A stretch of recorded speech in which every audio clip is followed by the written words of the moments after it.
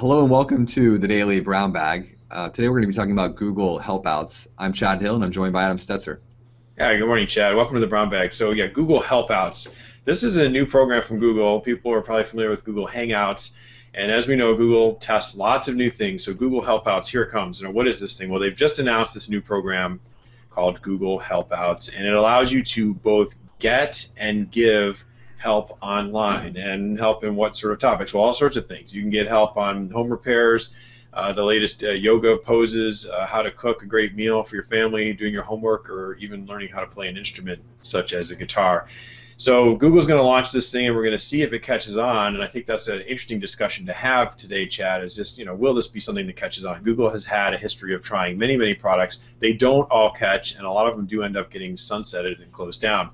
This one, though, is kind of close to sort of a live chat type feature, but very subject-oriented. And there's a lot of data that people really do enjoy and use live chat. Here's a survey from Bold Chat last year that says 65% of U.S. online shoppers engaged in live chat.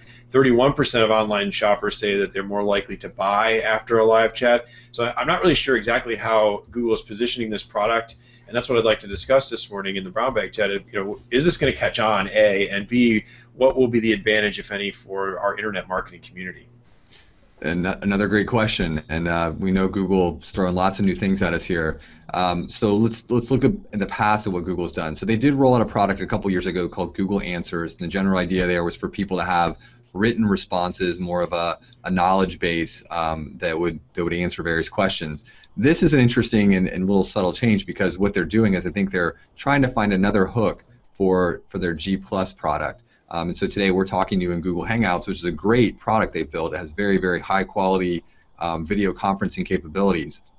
So I think what they're looking to do is to leverage this investment that they built, and what they want to do is take that and create a marketplace for experts and people seeking advice to be able to connect and build a marketplace where those people with information can create profiles, and then people who are seeking that information can go read reviews and set up a time and book an appointment, and then facilitate the transaction so that there's a per minute or per hour rate, and take a part of that. So I think it'll be a really interesting product. I think the big question here is whether or not whether people are seeking and want to pay for advice and setting up these conferences. It'll be another great way for them, again, to leverage and maybe bring more people into Google Plus. This is something that Facebook and Twitter aren't doing today. So I think that's really what we're seeing here with this Google Helpouts. Interesting, and I know there's all sorts of discussion about some of the privacy concerns and what's going to be discussed and different topics. If you get into medical, you've got HIPAA issues. Is there going to be a money-back guarantee? Are you going to cover adult topics? So there's all sorts of things that will have to be ironed out by Google. But I guess a few notable points, at least from my perspective, Chad, as I listen to what you're saying, is one is the revenue model here is strikingly different than what we would expect. Google, traditionally would do something like this and then stick ads around it. I hear you saying they might be going a different way. It'll be interesting to watch that unfold. But then, kind of from the bigger picture, you think about their core product, of course, is their search engine and ads around the search engine, which is ultimately content organization and delivery, other people's content.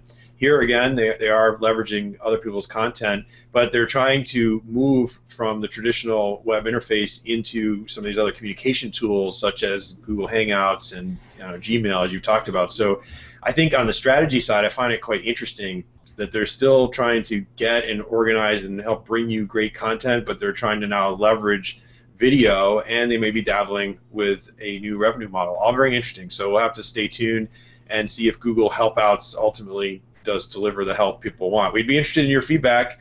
Do you feel like, oh boy, Google just another product and I don't have time for this, not interested, I already have my sources when I need live video feeds and help, or I just do that on YouTube for free today? Or is this something you think could really catch on? We're here every day doing the Brown Bag. We hope to see you next week. Please subscribe.